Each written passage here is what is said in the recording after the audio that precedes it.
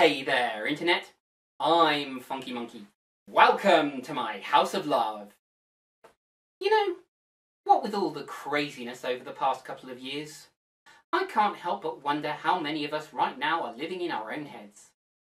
Even your humble host has felt this way, like I've been trapped inside a wall of isolation. Which brings me to today's subject, Pink Floyd's legendary concept double album, The Wall.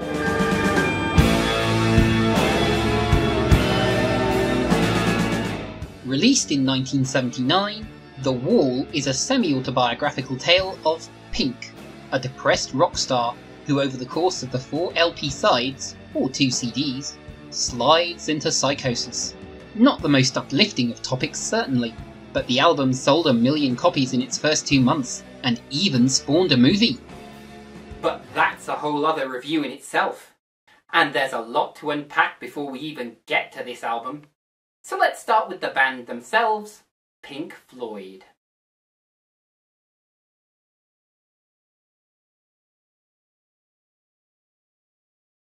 The main members of the group are Roger Waters, David Gilmour, Nick Mason, Richard Wright, and last but by no means least, Syd Barrett. After several nebulous incarnations featuring fellow students, which is what the band were at the time, the band that would come to be known as Pink Floyd, after blues musicians Pink Anderson and Floyd Council, finally crystallised in 1965, with Gilmour joining in 1967. More on that later. At this time, the band were performing under the name The Tea Set.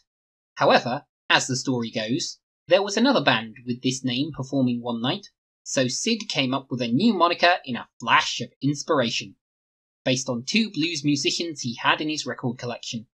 And so this bluesy foursome joined the London musical underground of the swinging 60s, pairing lengthy noodlings with rudimentary, yet still impressive for the time, light shows. In fact, this chapter's title is drawn from the lyrics of one of their songs written in this period, Astronomy Domine. Another of their songs, Arnold Lane, became their first single. However, being as it was the tale of a transvestite, as they were known at the time, it understandably failed to set the charts alight. Their next song, See Emily Play, fared better, reaching the heady heights of number 6 in the UK chart in 1967. The future seemed bright for this ragtag bunch of polytechnic popsters, but fate had other plans.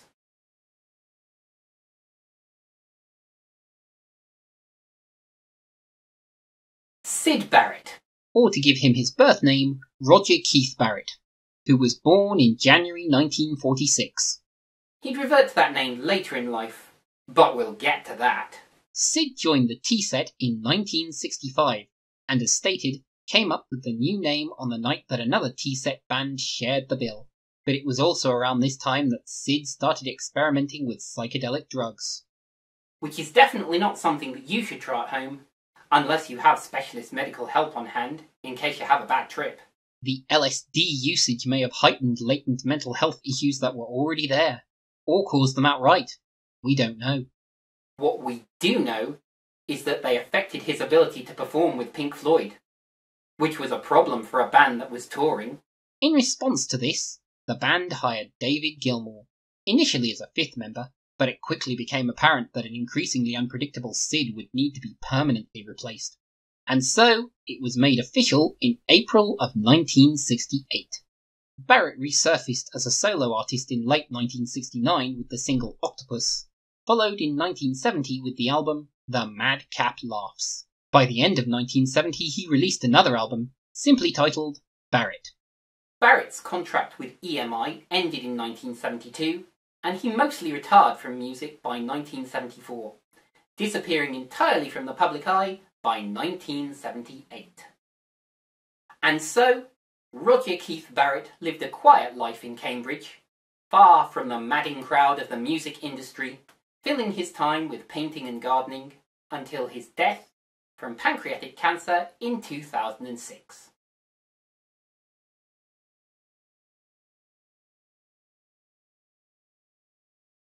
Back on Planet Floyd, the once more foursome recorded several albums over the course of the 1970s, some of the most notable of which include Umaguma, famous for the spectacularly titled "Several Species of Small Furry Animals Gathered Together in a Cave and Grooving with a Pict", Atom Heart Mother, the title track being a 20-plus minute suite featuring a full brass ensemble, and the legendary Dark Side of the Moon, which is said to synchronize with the 1939 film The Wizard of Oz. Citation needed on that one, methinks. But as the decade progressed, malaise over the fate of Barrett, burnout, especially in the wake of Dark Side of the Moon, and outside influences in the home and family lives of the band members gave Roger Waters the space to take lead of the band, and their 10th album, Animals, was a concept album on the state of society in mid-1970s Britain.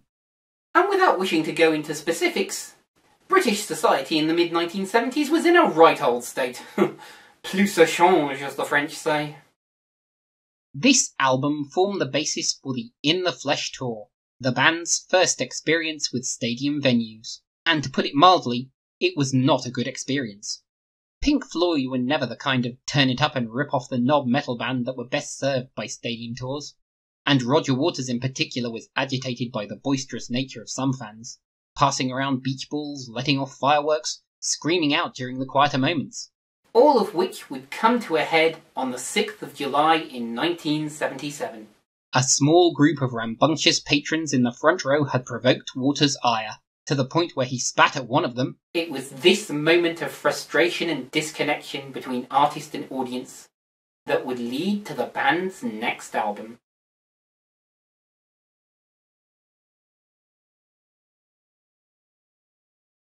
In 1978, things were looking grim for Pink Floyd. Musically, they were just as strong as they'd always been, but a bad financial investment spiraled into a potential tax bombshell. The band needed money, and fast. Enter Waters with two ideas. Firstly, a 90-minute demo that he called Bricks in the Wall, and secondly, a story about a man's dreams over the course of one night. While the latter would become his later solo album, The Pros and Cons of Hitchhiking, it's the former that we're more interested in. Bringing in collaborator Bob Ezrin, the concept was refined from a purely autobiographical story centred around Waters as a character to one more featuring elements of the band as a composite, becoming the character of Pink. However, it wasn't all smooth sailing. Over the course of recording, keyboardist Richard Wright was felt to be not contributing his fair share of ideas and material, which put further pressure on already strained relationships, as the band hadn't been on good terms for years now. And so, either having been pushed or having jumped on his own, Richard Wright parted ways with Pink Floyd after The Wall. The Wall was released in the US and UK on November 30th of 1979, and for the next 15 weeks it reigned supreme at the top of the American Billboard magazine album chart. From the back of this, the band issued their first single for many years, Another Brick in the Wall Part 2, which also topped the charts in the US and UK.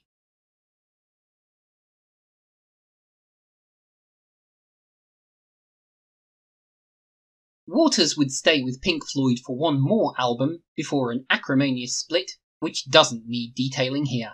Gilmour and the other remaining founding member Nick Mason reunited with Wright for another 2 albums between 1985 and 1994. More recently, Gilmour and Mason also recorded Hey Hey Rise Up under the name of Pink Floyd in 2022 as a charity single to aid the relief efforts for the Russian invasion of Ukraine. Richard Wright was not involved in this, owing to his death from lung cancer in 2008. Waters would go on to have a long and storied solo career, performing The Wall with other collaborators in Berlin in 1990, and with a new backing band between 2010 and 2013. And if you think that this was long, you should see what I've left out. But anyway, let's stop beating about the bush and get to the album itself.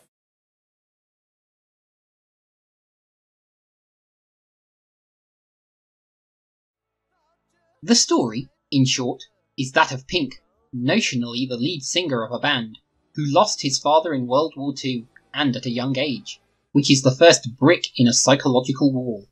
A concept which puts me in mind of the AT fields in Evangelion. And as we follow Pink from school to his first band, to hitting the big time, to stardom, to disillusionment. Somewhere in a hotel, strung out and burned out, one night it all proves too much, and Pink's wall is completed, leaving him trapped inside his own mind. But the show must go on, and when he's revived with a miracle cure, he hallucinates himself as a fascist demagogue, until the drugs wear off, and his conscience puts him on trial, ordering the wall torn down. All of which at last brings us to the point of this video, my opinion. And I feel like I really shouldn't put this into the House of Love for being a psychological horror, but I'm going to, if only for its status. It's not an easy listen, obviously. This tale of the harsh realities of 1940s, 1950s childhood, the psychological toll of touring, and how we can ultimately still relate to each other, puts me in mind somewhat of the plight of Evangelion protagonist Shinji Ikari, although the main difference is that they never had to pump Shinji with drugs to get him in the Eva. So let's get to the actual performance. And seeing as Waters is the main singing performance on the album, his delivery ranges from powerful to unsettling, to suitably strained as you can imagine him struggling to keep it together in Don't Leave Me Now, to the impressive range of accents on display as he portrays the many characters of Pink's psyche in The Trial. So what of the songs themselves?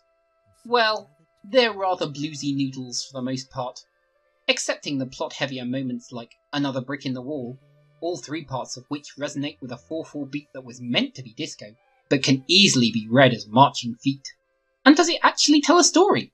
Yes, thanks to the production and sound effects between songs adding much needed context to flesh out the actual story, which was strong enough to warrant an actual film adaptation 3 years later.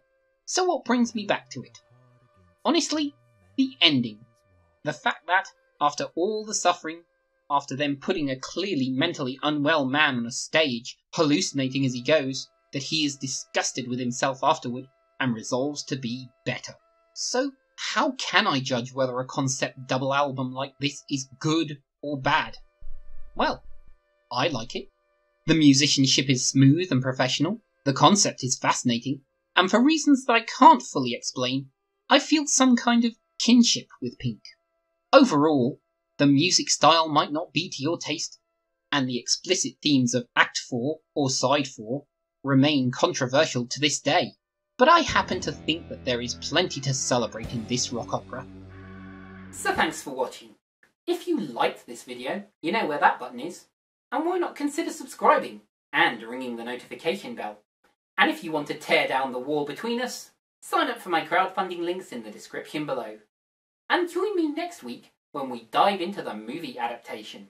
But for now, I've been Funky Monkey, wishing you good days, good mental health, and great entertainment.